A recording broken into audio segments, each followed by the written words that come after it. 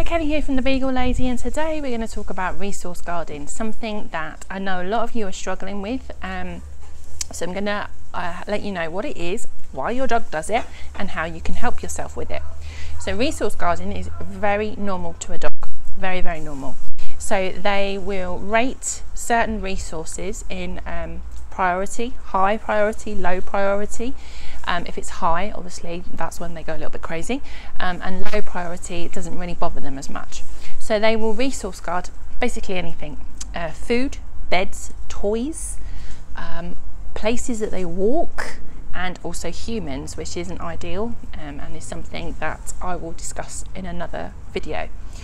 Resource guarding is something that people used to feel was a dominance thing. So if a dog wouldn't listen to you when you were trying to take something away from it, then they felt that the dog was trying to be dominant over you. That's not the case.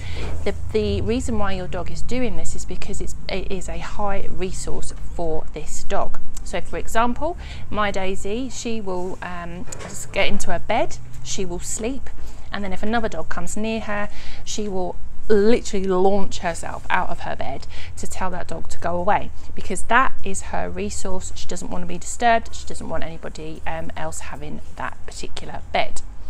But for a Beagle, even though she's very food obsessed, if I put a bowl of food down, another dog comes along, she'll move out of the way, because although she likes her food, she's not actually isn't high in her resource guarding.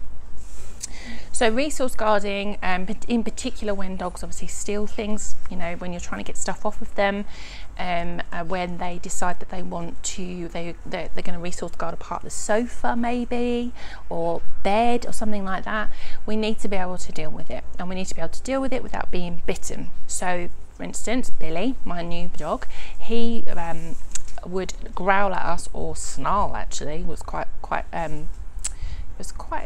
what's the word, a little bit I was a little bit fearful, to be honest, because he was snarling at me. So we obviously couldn't move him, because if we tried to go anywhere near his head, he was likely to bite us. So we had to put a lead on him. So we got an old lead, we cut the loop off so that he doesn't get stuck on anything. In the evenings, because this is when he was particularly resource guarding that particular area of the sofa, we would keep the lead on him, so he would drag it around all over the place. And then when it came to getting him off the sofa, we didn't have to go anywhere near his mouth, so we could pull him gently off by the lead. And at the same time, we would give him the command, off Billy, and he would get off. No growling, no snarling.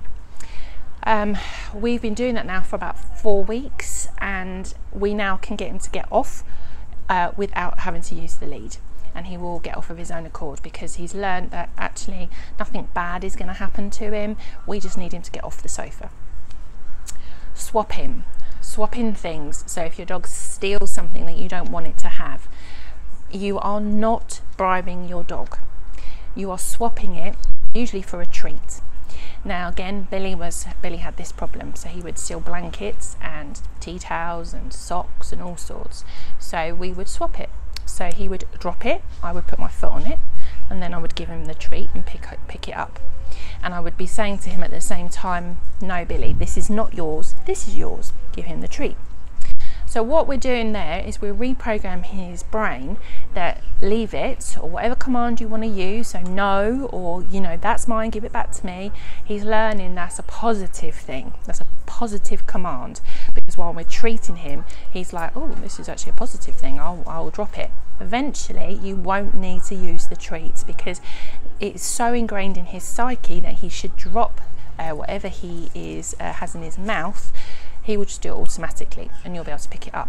This is what's happened with Billy, who you can't see, he's just down there. So Billy now, when you say to him, drop it, or that's not yours Billy, he will drop it and walk away. And that's taken us, again, about 4.5 weeks to get to that point. So we haven't had to swap now for, I would say, what's it, Friday, Saturday, Sunday? About 4 days now we haven't had to swap. He's dropping it. So don't think it's bribery. You are retraining your dog's brain. That's what you're doing. So you're associating a word as a positive thing by giving them the treat. Eventually you won't have to give them the treat. So don't ever try to get anything out of your dog's mouth. I mean, I can with my Daisy, and I'm sure there's some of you out there that can do that with your Beagles, but if you have a Beagle that is growling at you or snarling at you because it has something in its mouth, do not put your fingers in there. You will get bitten. It's a given, basically. If they have food that you don't want them to have, it's going to be harder to swap because Beagles love their food. So if they've already got food, why would they want this bit of food? And this bit might actually be better than this bit anyway. If it's not going to kill them, just let them have it.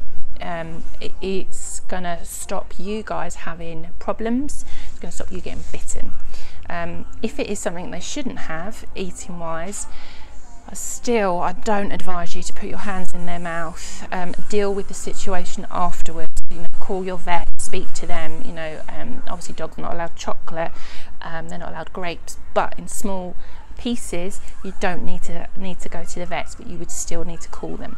So, resource guarding is normal. Okay, your dog is not being disobedient, your dog is not being dominant over you. Basically, it is a primal thing in their brain. Now, everything that they do, so when they growl at another dog to say, back off buddy, that's my bed, or back off, that's my toy, that dog goes away. It goes away. If it's a well socialized dog, it will go away and it will leave that dog because it's understanding that that dog sees that as an important part of their resource. When we try to do the same thing and a dog growls at us, we react really differently, and that's where things are going wrong. Instead of backing away and coming up with a calmer approach, and an approach that will mean that your dog does not get stressed and you do not get bitten, we are going in and going, no, I'm not having this, get off my sofa, or give me that, and then getting bitten. Your dog is still loves you.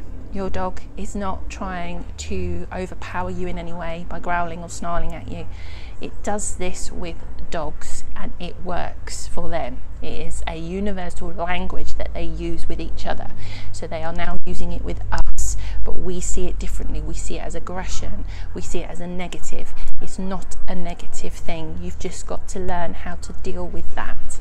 So if it is a matter of you can't get your dog to move because they snarl or snap at you, pop a lead on them and just use that to take them off the sofa. If it is something that they've got in their mouths they're not supposed to have, swap it. If, for instance, they go under the bed and you can't get them out, don't put your hand in there. They're going to bite you. If they're fearful anyway, they're going to bite you. Either leave them or entice them out. You know, this whole philosophy of dominance and this is my space, that's your space, it's all been debunked, and also by the person who came up with the theory in the first place. So your dog is not trying to be dominant over you. It's all behavior. It's all about what they do with their own kind that we just don't understand. Hope that's helped. If you need any more help, please put some comments down below and I'll reply to them as soon as I can. Thank you.